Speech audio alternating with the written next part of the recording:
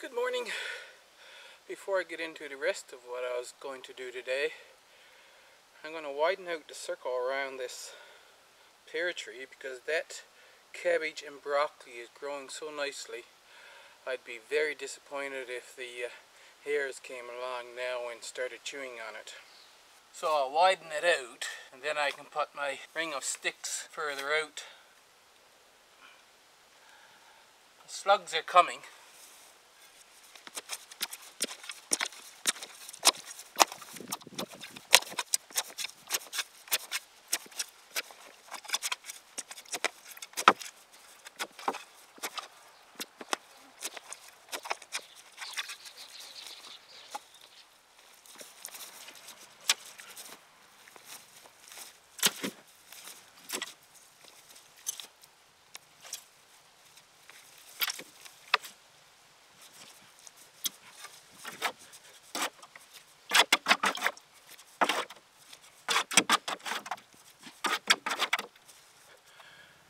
I have to get some more material. I'll show you the finished product when I'm done.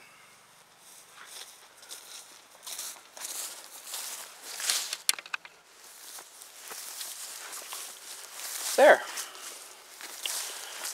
Now get the hairs back from it a little more. No more worries about that. This now I'm going to clean out. As I've been telling you, it was part of the overgrown thing during the 4-year absence. And I'm going to show you what I'm going to do with this. I need to have gloves on because there's stinging nettles in among this. And basically, I'm going to pull out what's there. Most of it will just break off because it's hard soil here, and the roots will still be in the ground. And I'll throw the material back here. I'll run over this, and of course the grass needs to be mowed again too, the meadow. And the clippings I'll put back as a mulch.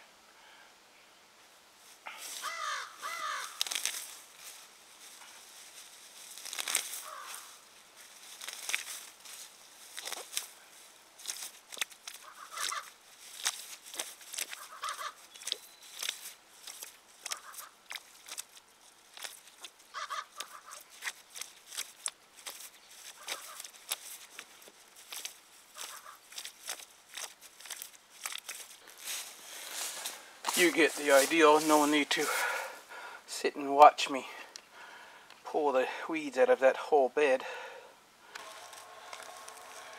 Going down this side now, I can just throw it back there on that mulch and leave it there.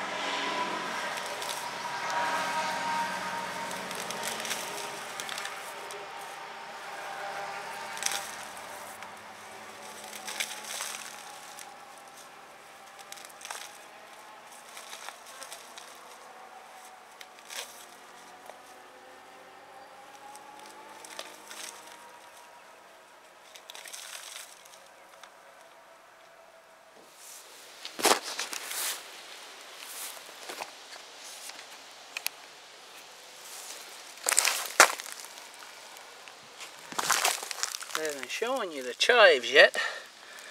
They're flowering. This is where the chives were when this was a herb garden.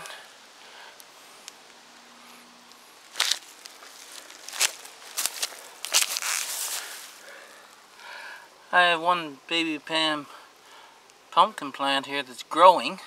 I'm hoping that it's going to give me a pumpkin this year.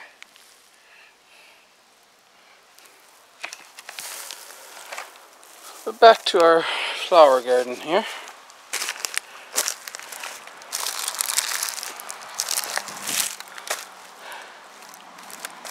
This is how it turned out. So now the ideal is that I'll mow some of the meadow and I'll put a pile out there, and then I'll layer it all in among these flowers that's growing here.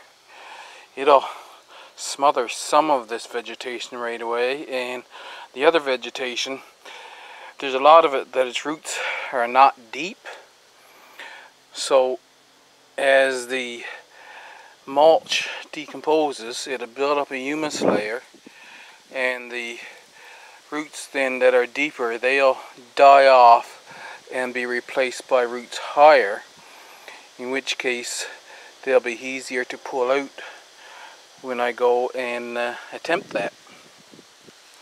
So I'll do some mowing right now. Now I'll just bring the bag here.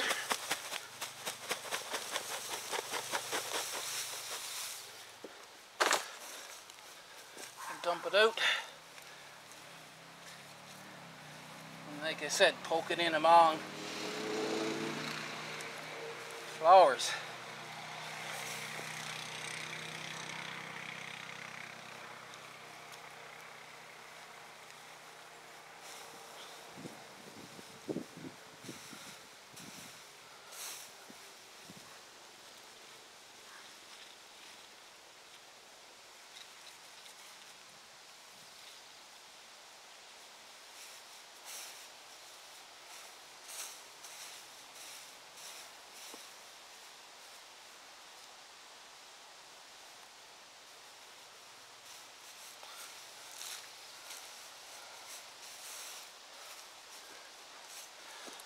Just like that.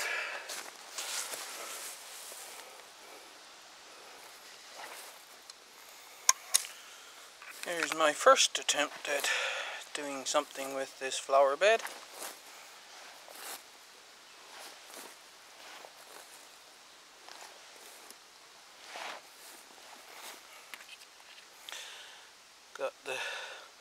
I have the mulch tucked right in around the flowers.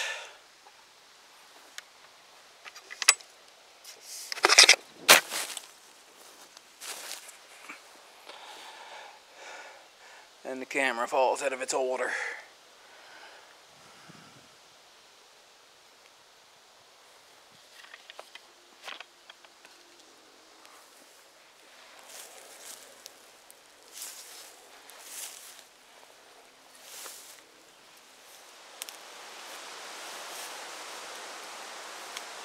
Now, as I said in a previous video, these raspberry plants here, that is the golden raspberry spreading up this way. They are really prolific bushes. They're only 2 years old and they're already spreading. I have to decide on what is the best tool to lower the other vegetation here, because I lower the vegetation and, like I said, mulching around the plants that I want to keep. I'm thinking that a sickle would be the best for this. I can grab a bunch of grass and then cut it right off at the base. Line trimmer, on top of you have a high chance of accidentally cutting down one of the raspberry bushes. It flies material everywhere and chews it up. Right now I'm going to pull up some grass and just throw it out there on top of the wood chips here. I don't know if I'm going to work with those stinging nettles or not. I have a pair of gloves there if I am, but I'll show you now a little closer up. Before I do, this is the Dill's Atlantic Giant. The plant is not growing very well, and you can see it did get quite the hit when I put it out here. But it is starting to vine out. That one male flower opened and closed. This one will be open, I guess, tomorrow. There's a female flower right here. If that one grows to full maturity and opens, then I'll have an open female flower early. Usually I won't get that until another 2 weeks from now. So I'm expecting this flower to just dry up. And here's the raspberry bushes. Just a few. They're not in among this grass much yet. And you've seen on an earlier video There's rhubarb here somewhere. It was out in plain sight when I did that video. You remember the dock plant?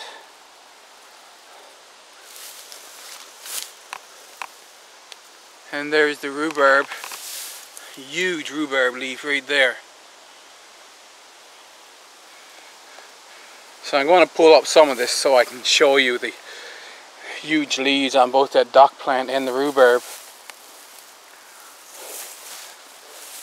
But as for these stinging nettles growing up through this brush pile, that will make this brush pile an excellent home for meadow voles, which, as I've said in the past, keeps them from wandering through the garden all the time.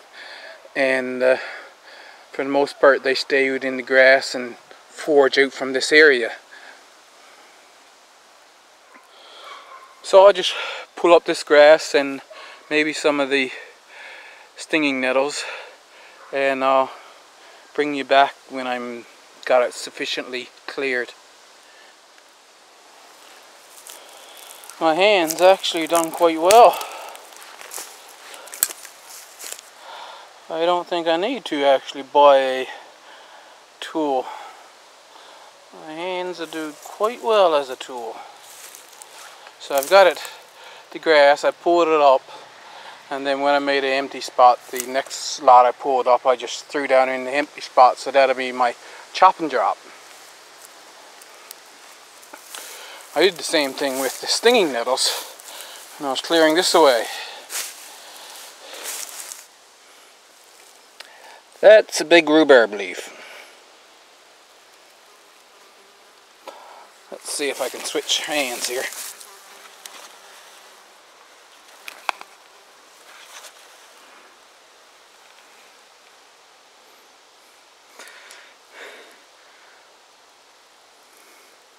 There you go, one rhubarb leaf.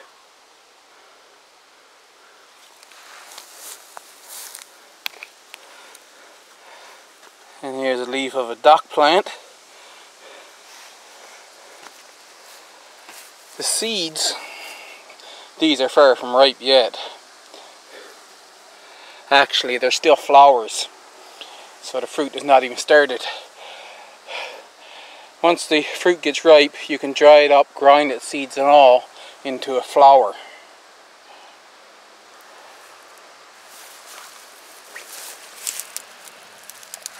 I wonder,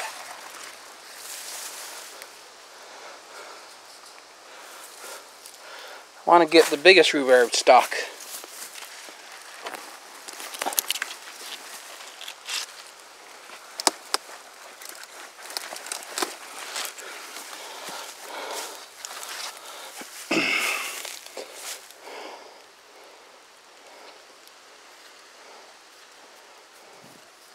There it is.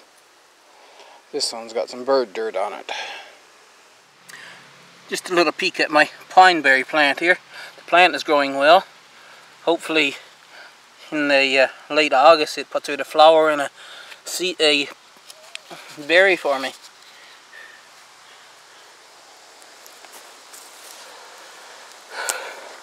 That's more or less the way I can extend this. I'll let nature spread those plants that nature will spread, and these other plants that she's putting there for me, they're my chop and drop. And that'll be it. Thank you for watching.